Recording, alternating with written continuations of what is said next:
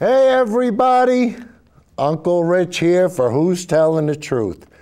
Today is March 16th, 2015, and today's show is named Merchants of Doubt. And the reason why we named it Merchants of Doubt is in honor of the movie that just came out from Naomi or Eskis. That's a tough last name, guys, but it's going to become a household word because when you watch this movie, and all I have today is the trailers and some, clips that are part of the movie. But guys, today we're going to get a real look at exactly how the American public is being hustled.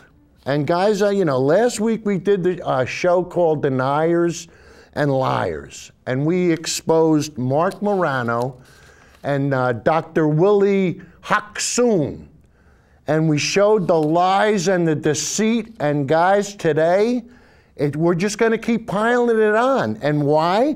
Because the movie was just released.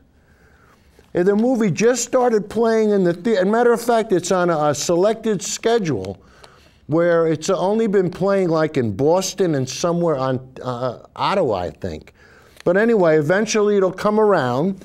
But tonight we want to introduce it to you. And because today is St. Patrick's Day, we've surrounded ourselves with some shamrocks and everything in honor of St. Patrick's.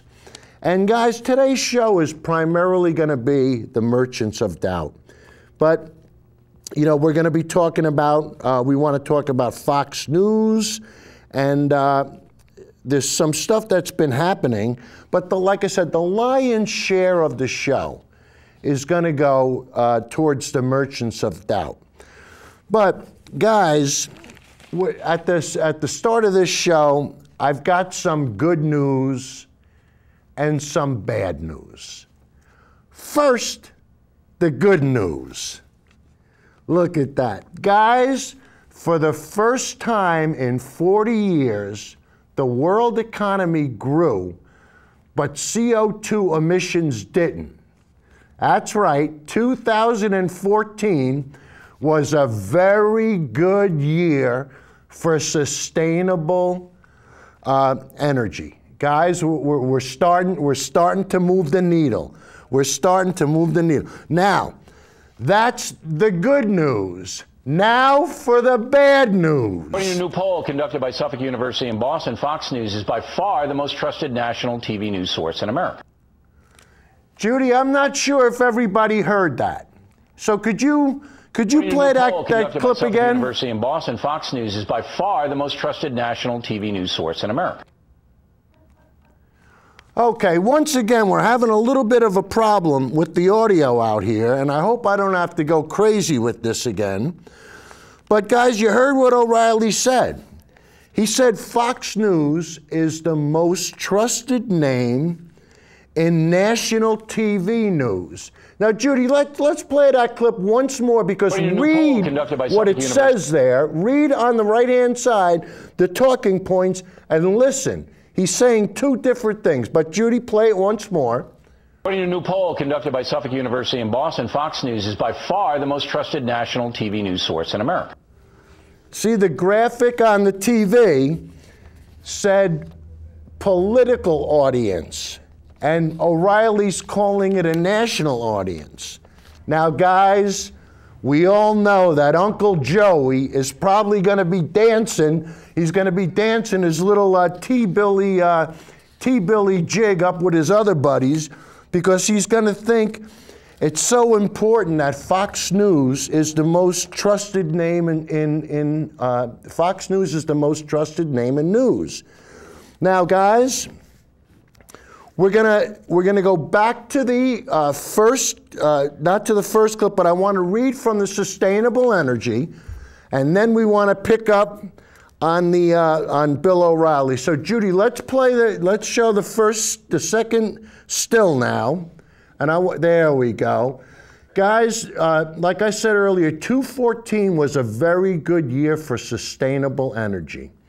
A new report has revealed that while the global economy continued to grow throughout 2014, our collective carbon emissions stalled, something we haven't managed to do in the past 40 years.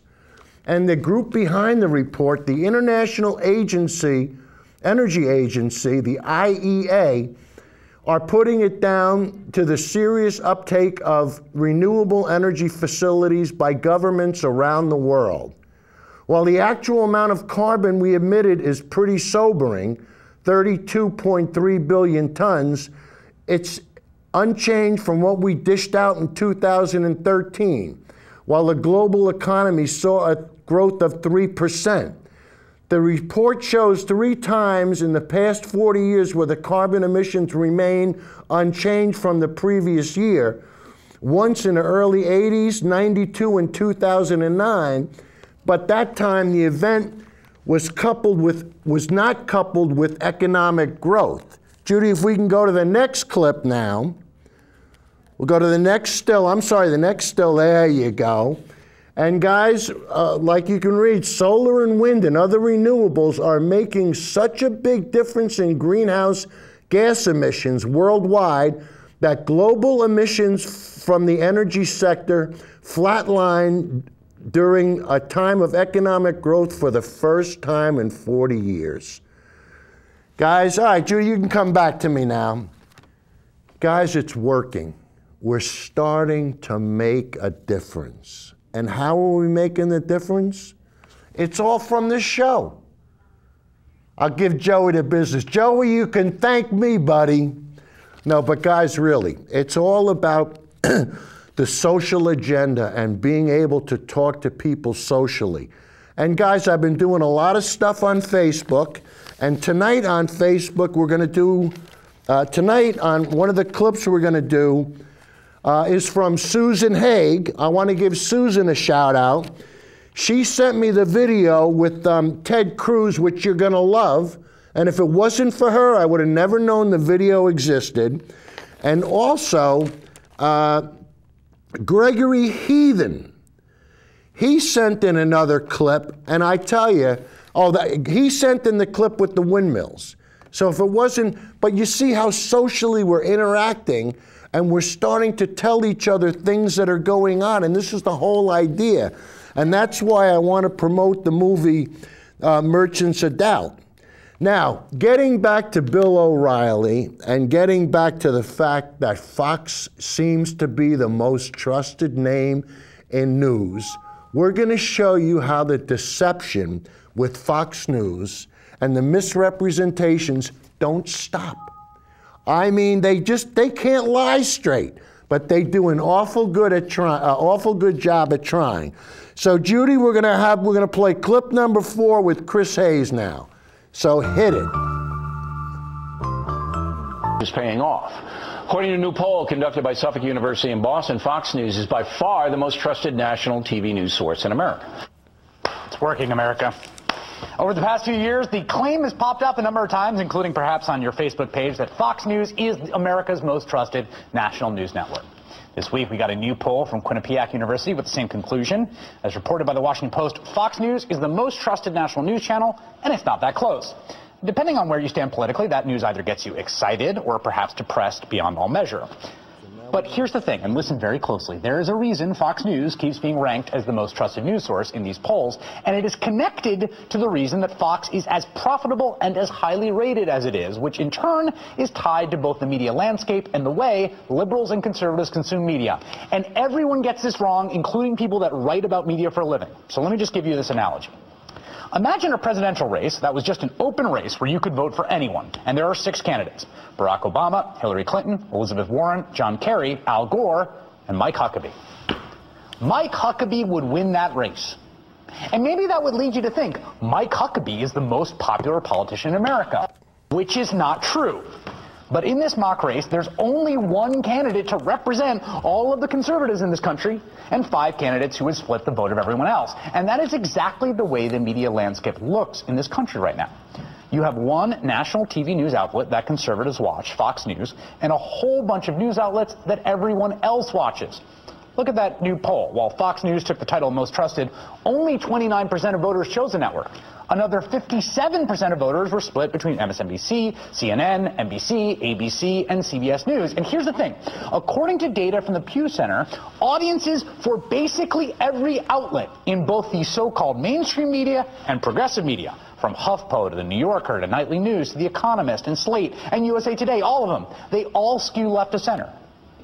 That is not an accident, because conservative media outlets like Fox News spend day after day discouraging their viewers from watching other outlets, telling them they are being lied to, telling them they are being sneered at and laughed at and spit upon by the mainstream media.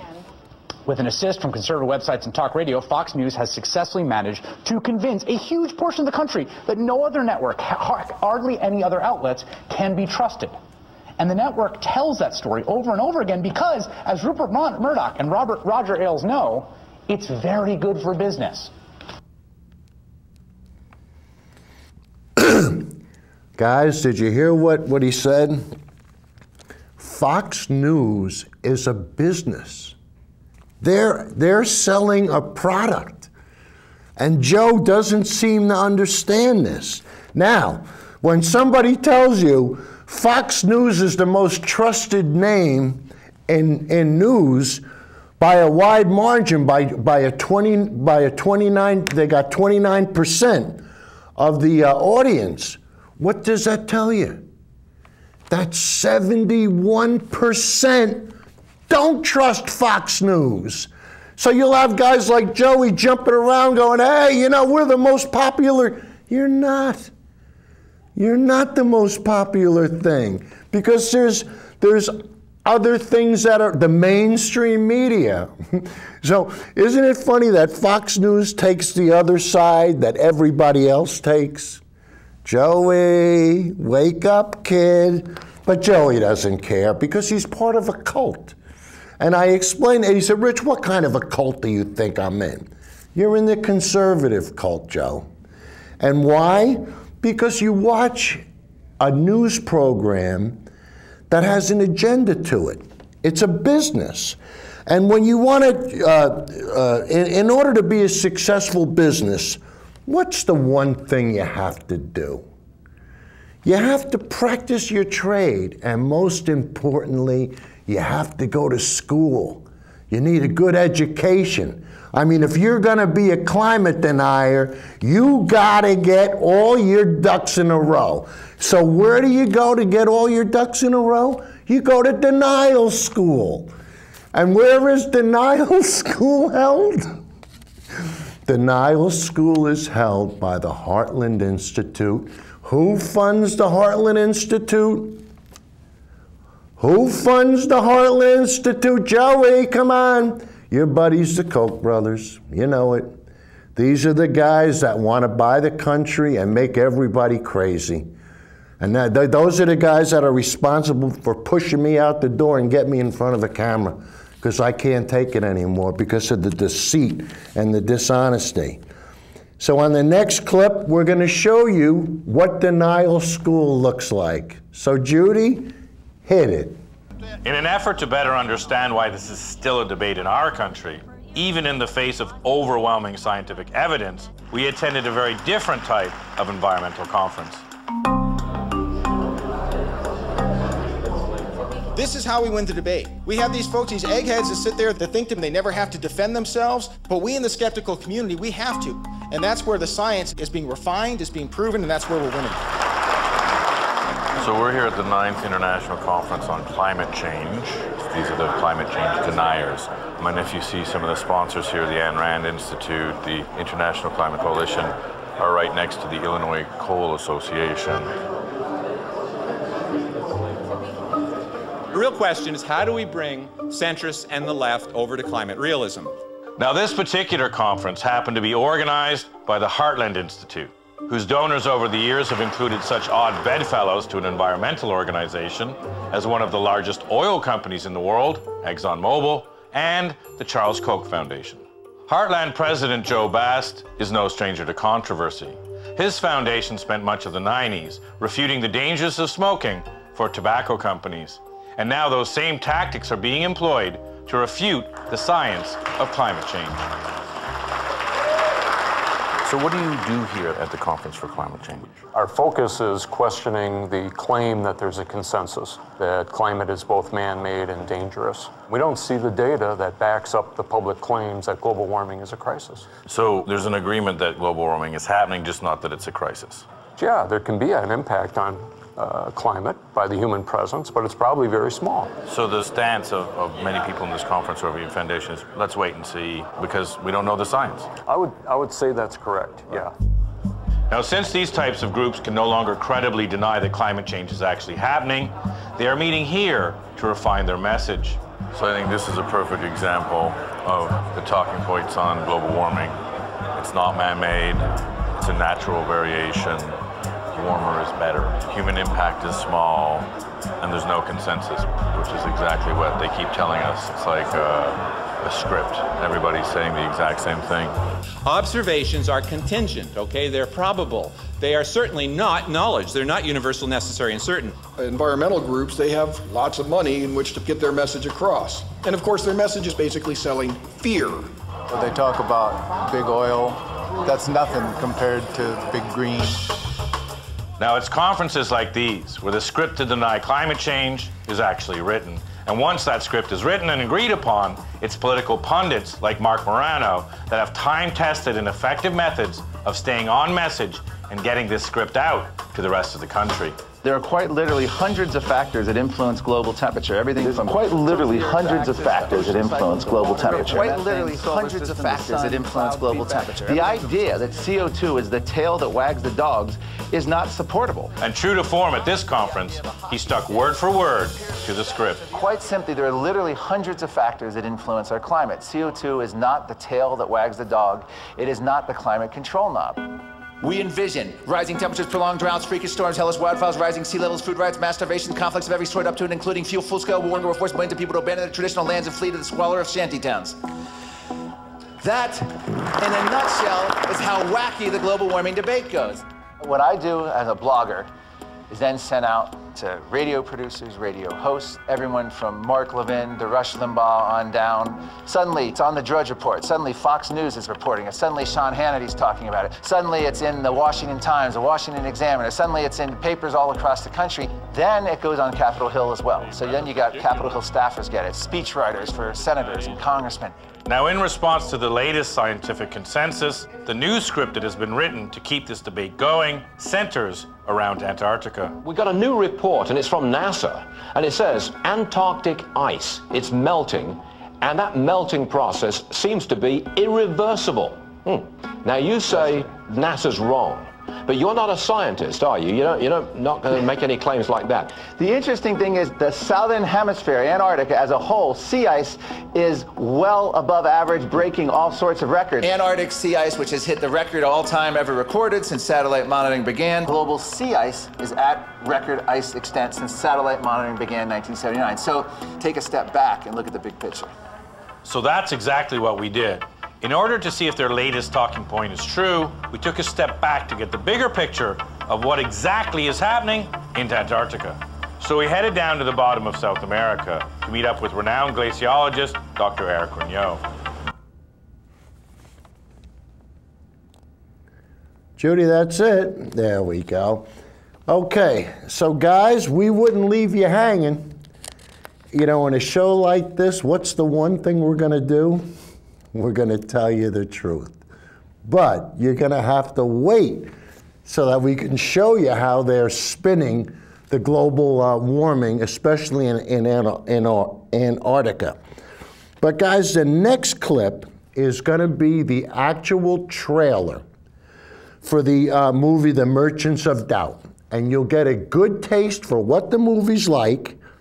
And then we'll talk about it on the backside. So Judy, roll the trailer.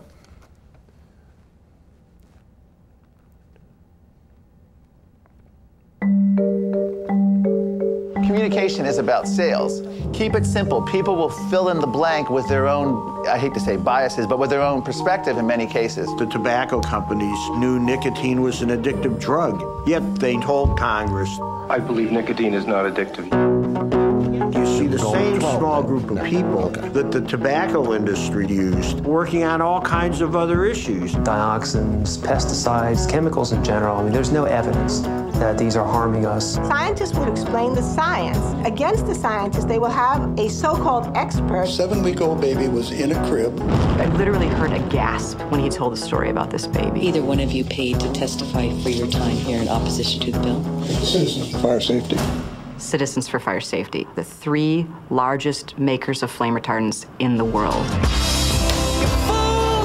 Some of these so-called experts turn out to be very, very good at it. I'm not a scientist, although I do play one on TV occasionally. Okay, hell, more than occasionally. It creates a whole new cast of characters, these people who become well known for casting doubt on global warming. Catastrophic global warming is a hoax. There's no scientific consensus. You go up against a scientist, most of them are very hard to understand and very boring. It's all about preventing you from looking where the action really is, which is in the science. The Earth is getting warmer, no question about it. Bold-faced, It's kind of an amazing accomplishment. Such a small group of people have had an enormous impact on public opinion. We're the negative force. We're just trying to stop stuff. You won't fool me anymore. And the change is gonna come. And we will see the light. Guys, that movie's going to be a lot of fun. I mean, I love it when we catch these guys with their hand in the cookie jar. I mean, boy, if there's one thing I enjoy in life, it's being right. And, you know, they drive me nuts, and this is the reason why I'm here. You know, they'll do whatever it takes to sell their product. These guys don't have that little guy on their shoulder. You know, the guy that says, hey, what are you doing? What about the rest of humanity? Why are you lying? They don't have that guy. They booted him off. They got rid of him. Why?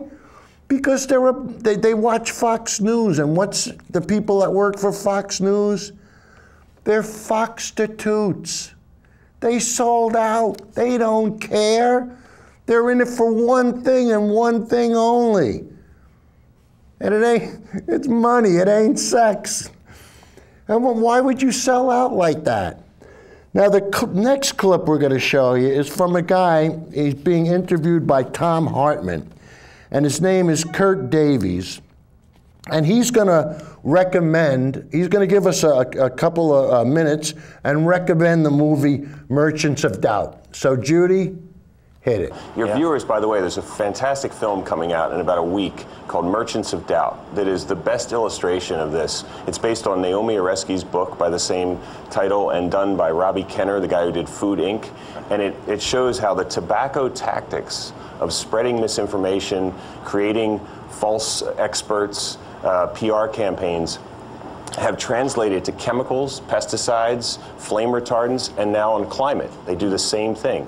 And it's a beautiful film. So it's coming out in New York and LA next Friday, and then nationwide the week after that. This is the film that was just previewed at Sundance a few weeks ago, that's right? Because That's right. I've had several people, send me notes or whatever, going, Check it out. saying what you said. Your viewers will love it. It's a really good, and this is an illustration of in real time, we still have the same problem. What is the fate of Willie Soon, and how many more Willie Soons are out there? We don't know. So now the Smithsonian has opened an Inspector General investigation of this. They're looking into it. They were taking part of the money, so they're implicated. They had overhead associated with these grants. So hopefully that investigation will discover what else was going on there and the real setup. But, I don't know what will happen to him. I don't want to judge yet. I'm not a judge. And we don't yet know how many Willie Soons there are. Well, there are a lot. He has a large cohort, but he was a star because he had that Harvard-Smithsonian nameplate that Exxon and the Koch brothers sure did covet. Kurt Davies, great to see you. Indeed. Thanks so much for being with us. Guys, did you hear what Kurt said? He said, how many Willie Soons are out there? And how many people are willing to sell their soul? How many people are willing to look at a chart like this And the source for this chart is NASA and NOAA. And you look at a chart like this, and this is as plain as the nose on my face. But you get guys like Joey and Marty, they look at this chart, and what do they say? They deny it. They can't believe it. And why? Because they're part of a tribe. And if they don't stick with the tribal beliefs, they get kicked out of the tribe. And if you belong to the conservative tribe, guess what rule number 1 is? You're not allowed to read thermometers. Because if you were able to read a thermometer, you'd be able to understand what was going on.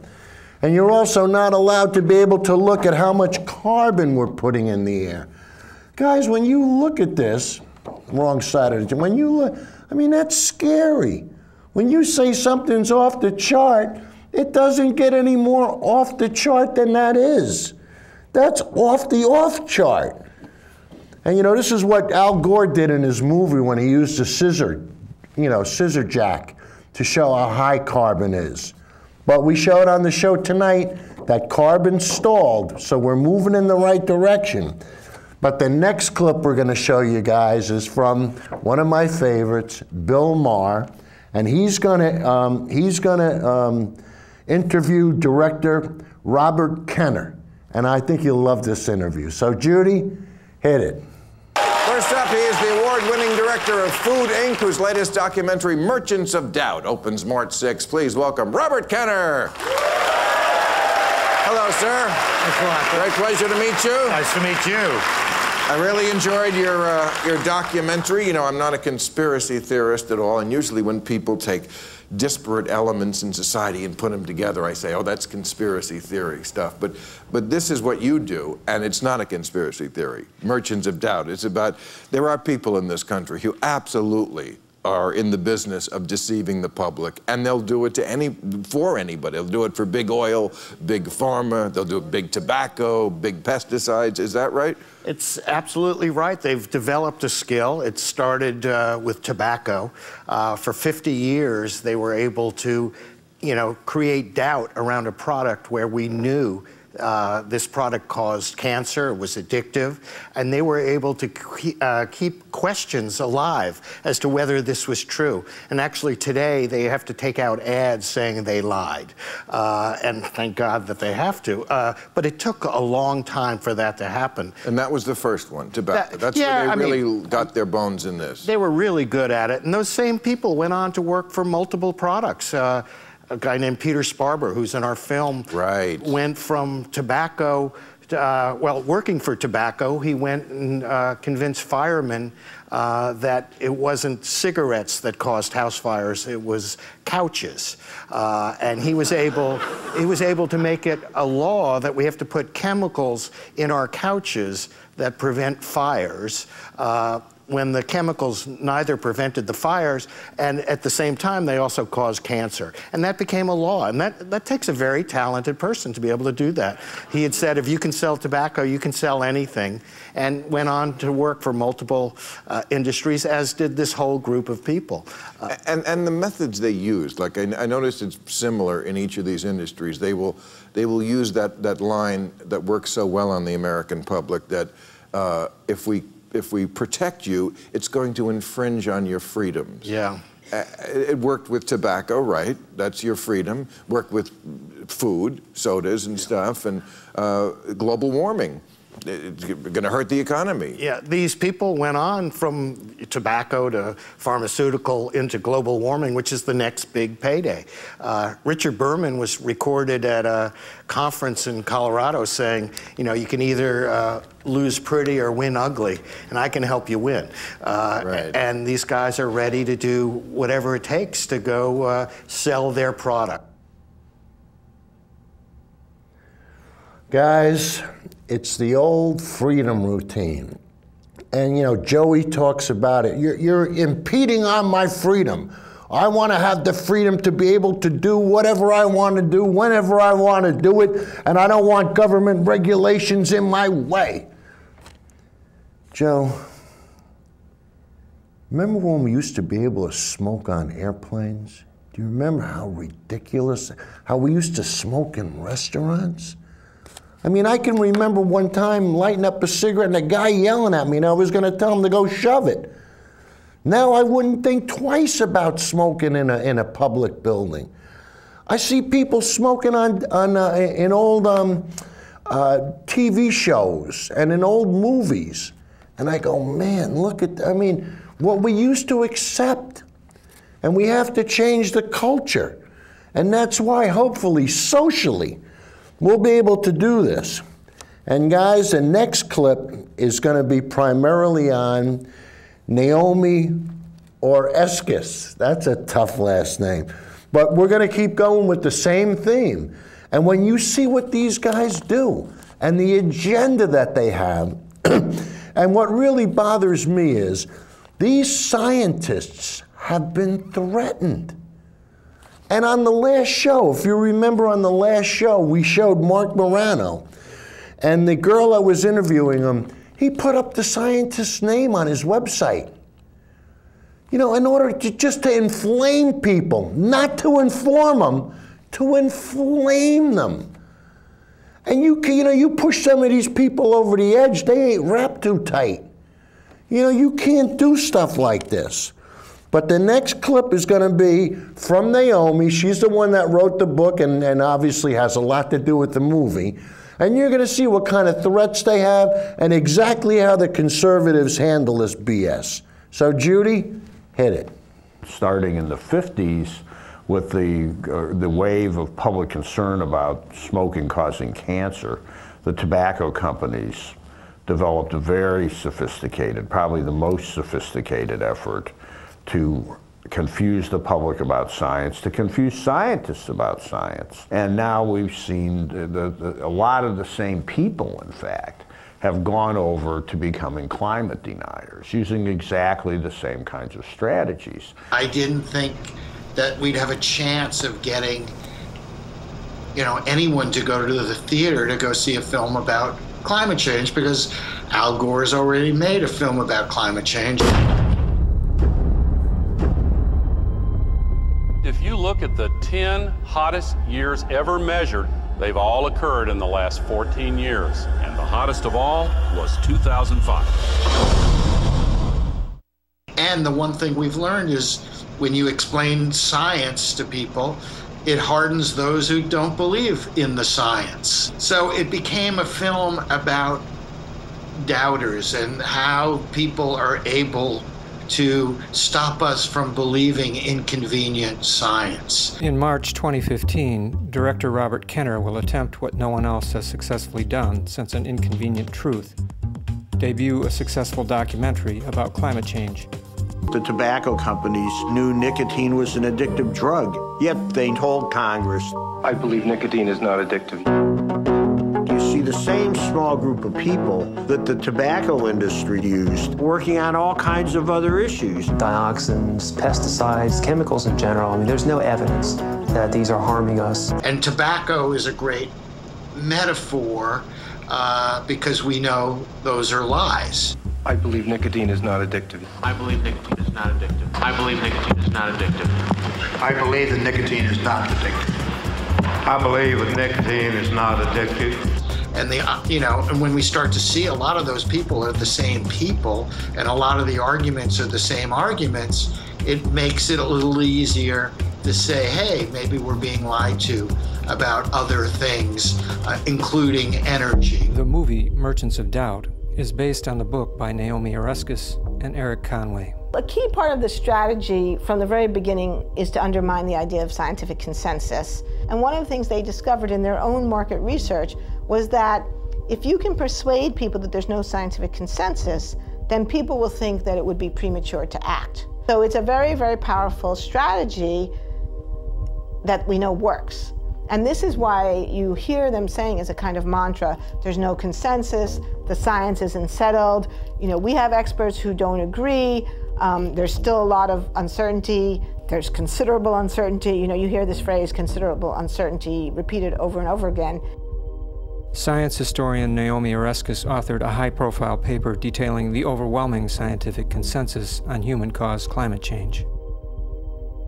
So the paper essentially just says that if you look at what scientific experts have to say on the subject of whether or not climate change is underway and whether it's mostly caused by human activities, the scientific community is clear. The answer to that question is yes.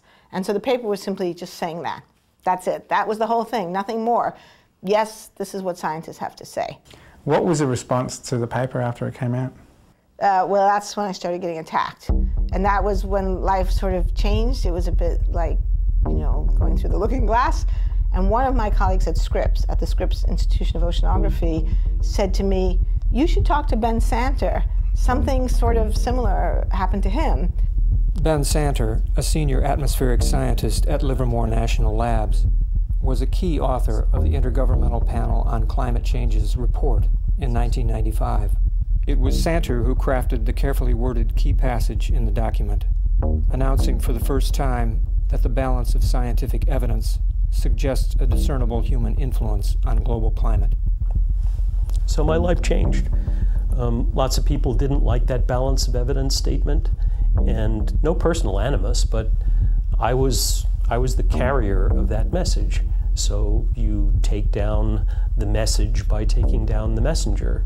Ben told me what had happened to him, and then the pieces began to come together because one of the people who had attacked Ben Santer was Fred Singer, and he was one of the people who was attacking me. The science around secondhand smoke, hyped. The science around the ozone layer, hyped, going back 10, 15, 20 years. I'm happy to discuss all of these, since I've been deeply involved in these topics that you mentioned. Let me start with secondhand smoke. When I was in graduate school, I worked on stratospheric ozone depletion. And Fred would call me when I was in grad school and talk to me about how he didn't think humans were depleting ozone.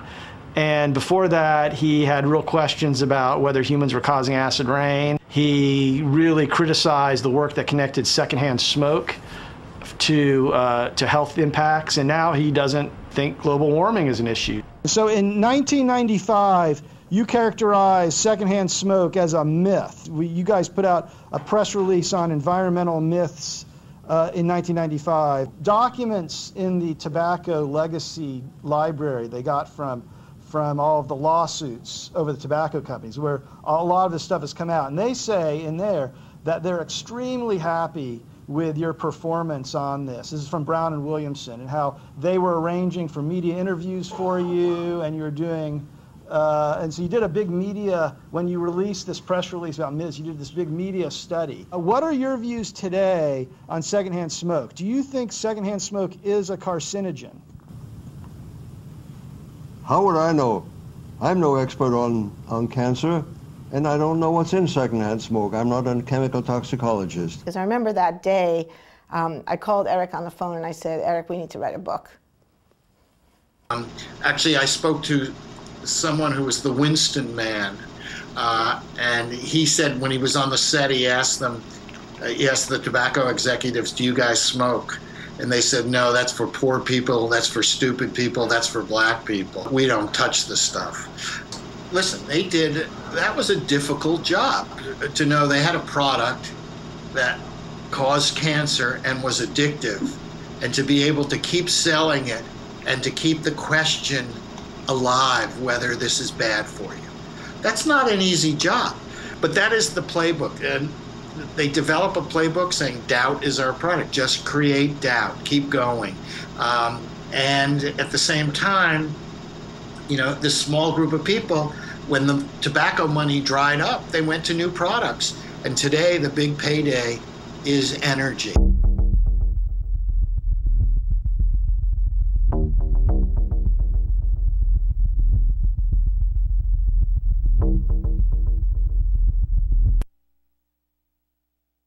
They sell doubt. And guys, the easiest thing to sell is doubt. I mean, you could say to anybody, are you certain about that? Well, no, I'm pretty well, I'm not, well. Selling doubt's easy, guys. Learning the truth is hard. Learning is difficult, and that's why we surround ourselves with the question marks. And what do we always say? We always, on the show, you know, Whenever it comes to science and understanding science, whenever you hear something, what's the one thing you always want to say? Where are you getting your information from? Be specific and name your sources. All right, now guys, on the next clip, I'm getting an echo, I don't know why. But anyway, on the next clip, we're going to show you NASA. And Ted Cruz is running a meeting for funding NASA. And we want you to hear what the head of NASA has to say as far as getting data is concerned. Remember, data is the key word here. So Judy, hit it.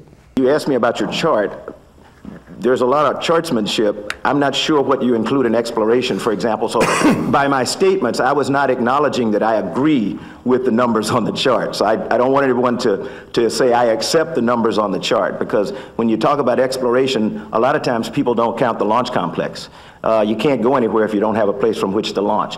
A lot of times people don't count commercial crew and cargo. We can't go anywhere if we don't have a robust, sustainable low Earth orbit infrastructure. So there are a lot of things that people don't count. We can't go anywhere if the Kennedy Space Center goes underwater and we don't know it. And that's understanding our environment. So as Senator Nelson said, it is absolutely critical that we understand Earth's environment, because this is the only place that we have to live. Having had an opportunity to view it from a place where I look around, I'm not sure anybody else in here has had that opportunity. We've got to take care of it. And the only way we can take care of it is that we know what's happening. And the only way we know what's happening is to use instruments that we develop in NASA, and we do it better than anybody else. I'm proud to say that. I always come and brag on my workforce. We do it better than anybody else in the world. And that allows us to get data to you and members of the Congress and the administration who make decisions. You know, we don't make decisions. We don't give you opinions. We give you data. And so I'm very proud of what we've done. And I'll go back and, you know, take it for the record to see whether we agree with the numbers on the chart, Mr. Chairman. Thank you, Mr. Administrator. We now recognize Senator Nelson for his question. Guys, you heard what the head of NASA had to say. We don't offer opinions, we offer data. Guys, this thermometer doesn't have an R or a D on it. It's not liberal, it's not conservative, it's got no ideology. What's all it does is give us data. That's it. And nobody does it better than NASA. And guys, think about when you're using your cell phone, and when you're using the GPS on your cell phone, and the girl comes on and says, make a left at Smith Street, you notice that she always tells you before you get to the street? Why? Because they know what they're doing. They got their act together. Could you imagine if NASA told, oh, you were supposed to turn left 2 blocks back? No. Now the next clip we're going to show you is how they get their data. And when you see what these guys go through, you're going to say, wow, they're not guessing at nothing. This is all certified and correct, and you can't argue with it. Data is data. It doesn't know where it came from. It's just facts. So Judy, let's show how data is collected. Hit it. We've got a new report, and it's from NASA, and it says Antarctic ice, it's melting, and that melting process seems to be irreversible. Now you say NASA's wrong, but you're not a scientist, are you? You're not going to make any claims like that. The interesting thing is the southern hemisphere, Antarctica as a whole, sea ice is well above average, breaking all sorts of records. Antarctic sea ice, which has hit the record all-time ever recorded since satellite monitoring began. Global sea ice is at record ice extent since satellite monitoring began in 1979. So take a step back and look at the big picture. So that's exactly what we did. In order to see if their latest talking point is true, we took a step back to get the bigger picture of what exactly is happening in Antarctica. So we headed down to the bottom of South America to meet up with renowned glaciologist Dr. Eric Regnault. Dr. Regnault is the lead author of the groundbreaking scientific paper which has concluded that sections of the West Antarctic ice sheet are actually experiencing rapid melt. We caught up with him while he was observing glacial movements in Patagonia. We're here with Dr. Eric Rignot, and maybe you could tell us exactly where we are.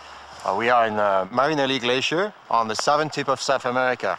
Beyond that is the Antarctic Peninsula. And so what's happening to this glacier? This glacier is retreating extremely fast, and this is not part of the natural cycle. In the last 10, 20 years, they retreated more than the past century and even more. It's like changing the limit on the freeway from 55 miles an hour to 550 miles an hour. Okay.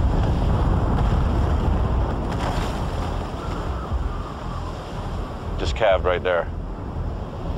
These changes are staggering. We actually don't have any idea how fast some of these systems can react to climate warming. What the past 20 years of data are showing us, they are reacting fast. And so is this kind of a precursor of what's happening in Antarctica itself? This is a precursor of what's going to happen in the peninsula, in the Antarctic Peninsula, and in Pine Island and Thwaites. We're in for some real trouble with big-time sea level rise. Now, when Dr. Rignot refers to Pine Island and Thwaites, he's referring to glaciers that form part of the western border of the West Antarctic ice sheet.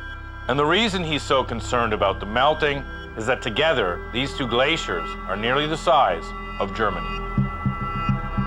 Now, what's mind-blowing about Antarctica is just the sheer scale of it. It's gigantic. In fact, it's 1.5 times the landmass of the entire continental United States. Now, because these ice sheets are so massive, one of the best ways to study the changes that they are undergoing is from the air. So Dr. Rignot invited us to the NASA flight station in Chile, where they conduct the largest airborne polar ice survey in the world. So we're here in Punta Arenas, which is otherwise known as Tierra del Fuego, El Fin del Mundo, the end of the world.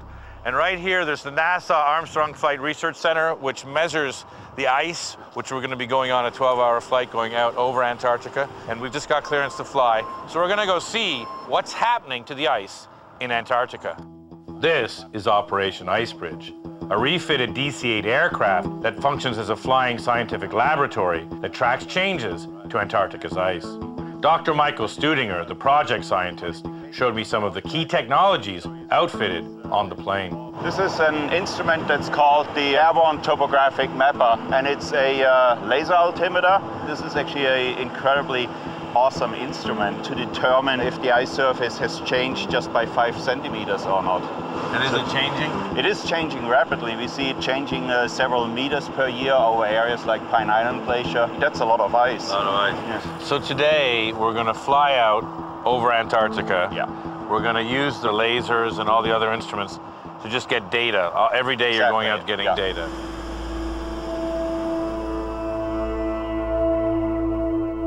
All right, guys, if you could listen up. Looks like we've got a good mission for today, and we can go through the manifest. Fuller. Here. Cochran. Here. Rignot. Yes. Tinto. Here. Shane Smith. Here. There will be some winds on the route, which is probably going to cause there to be some turbulence. You know, we're going to play the big boy program where if it's feeling bumpy, make sure you're restraining yourself. Also, I do have survival gear aboard the aircraft. Hopefully we won't need to break it out.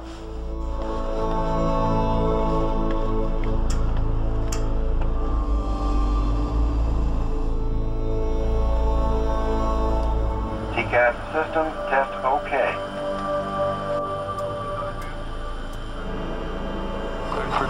Cleared for takeoff, NASA 817 Heavy. Lights are on. Lights are on. Okay, clear for takeoff. Here we go. Rotate speed.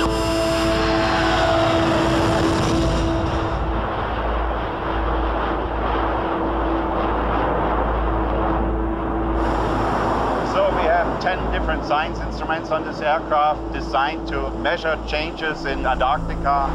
This is the mission director console. So the two mission directors are linked between the cockpit and the scientists in the back. So they control all the power. They communicate with the pilots in the cockpit. This is running all the different stuff. Exactly, yeah. So we left southern Chile. Yeah. Tierra del Fuego, I touched it, sorry. And then we're going down over Antarctica here to measure the ice and snow. That's right. Weather permitting, we fly very low at 1,500 feet above the surface, so we need clear conditions both for the optical instruments and also for aircraft safety. Through the command center, they're able to coordinate the pilot's speed and altitude along with the flight path to the instruments collecting the data from below. Like this one-of-a-kind radar that can actually see under the ice. So this is a ice-penetrating radar system. Wow. And that is very important because different shapes and different depths determine what the melting rates are. And this is the most sophisticated instrument worldwide. This is the most state-of-the-art machine in the world to actually see what's happening under the ice. Now, to record all this data as accurately as possible, the plane flies a fixed set of precise computer-controlled flight paths. And today, we're flying the Pine Island survey. And when we lower down to 1,500 feet, which is quite low, you get a good sense of the vastness of Antarctica and just how much water is captured in the ice here.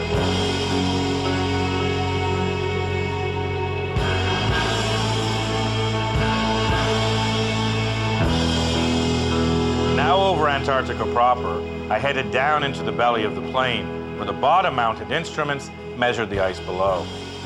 So where are we right now? We're in the forward cargo pit of the DCA, and we're not going to fall out. No, I'm very confident we will not fall out. Okay, good. I weigh a lot more than you do, though, so I'm not as confident. It's pretty thick plexiglass.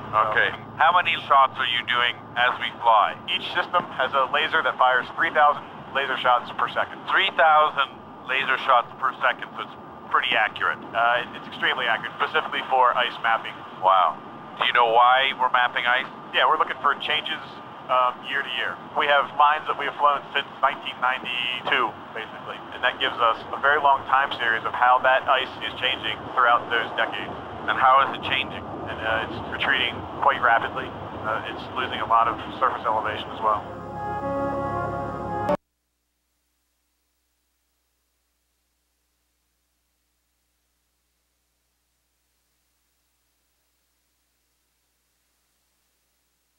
Best way to express the data?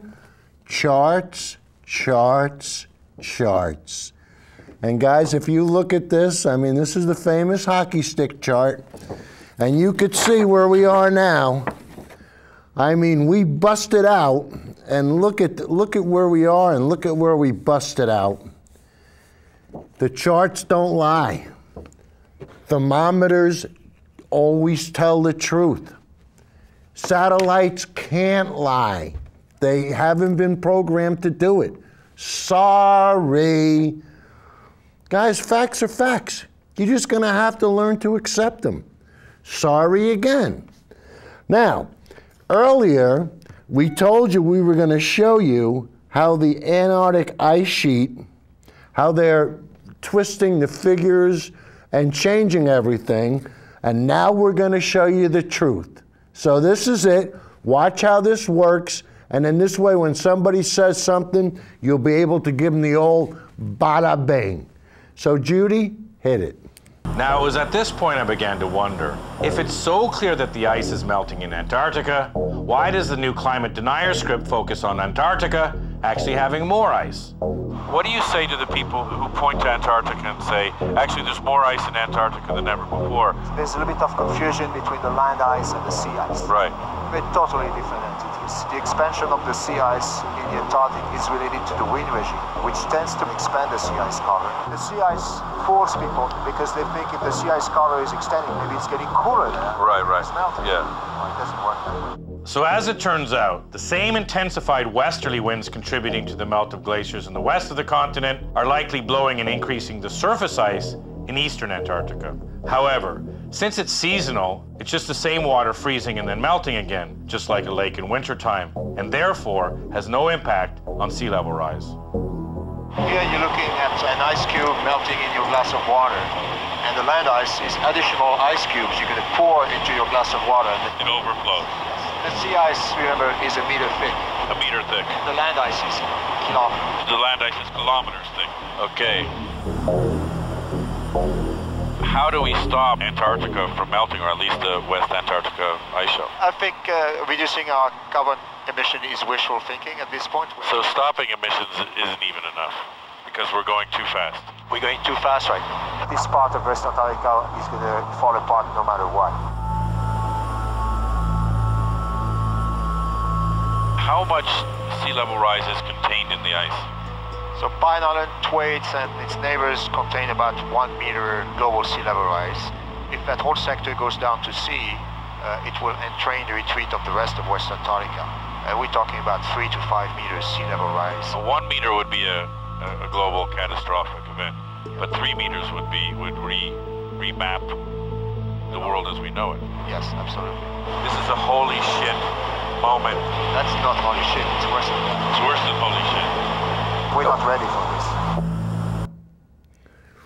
Okay, we got to make this quick, guys, because we want to get the last clip in, which shows you what's going to happen when all the ice caps melt. But if a climate denier says to you, if they give you a snippy answer and say, well, what about Antarctica? What's going on? The ice is expanding in Antarctica. What do? You look them right in the eye and you say to them, are you talking about the land ice or the sea ice? Could you be specific and name the sources for your inquiry?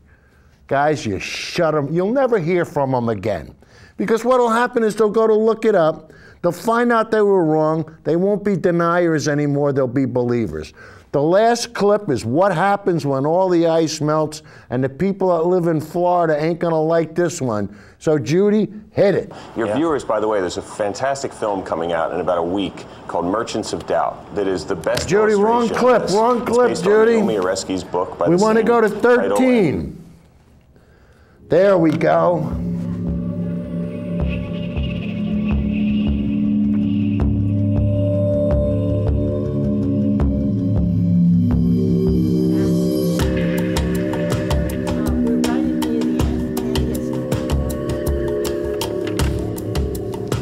All right, I got 7:56. This is a 2-minute, 2:44. All right, well, let's push this as far as we can.